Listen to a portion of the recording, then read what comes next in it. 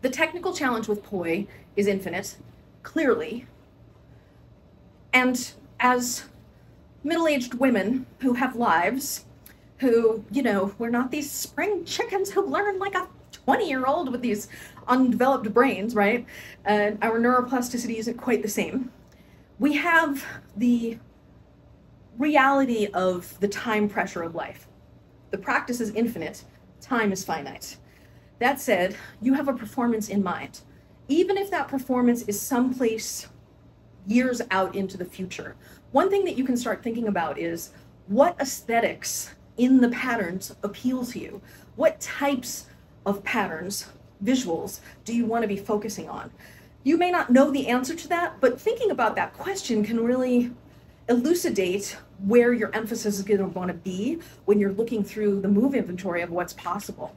I have a client who decided, when he came to me last year to work on a performance for this year, and now he came back this year, and we've expanded on the concept. When he first came to me, he said, well, I just feel like everything is so circular. I want to do something that isn't so circular. So we started working on more Jedi stalls last year, and then tangles, and more anti-spin, because the anti-spin creates an oval, and pendulums. All of these things create different patterns than just your straight up circle.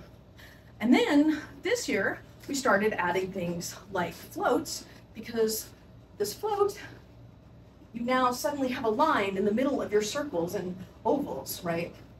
You may not know the answer to the question, but I'm planting the seed in your mind so that you can continue to use it as a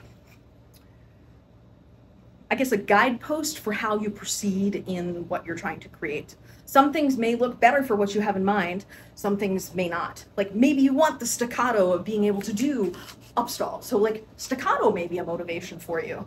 Fluidity may be a motivation. I can't know, but if you're not investigating, you're not gonna figure it out either. So I'm just throwing that out there to your creative mind. And even if it's not possible, better to start with the impossible and figure out how to make it closer to that than to not even think about it, I think.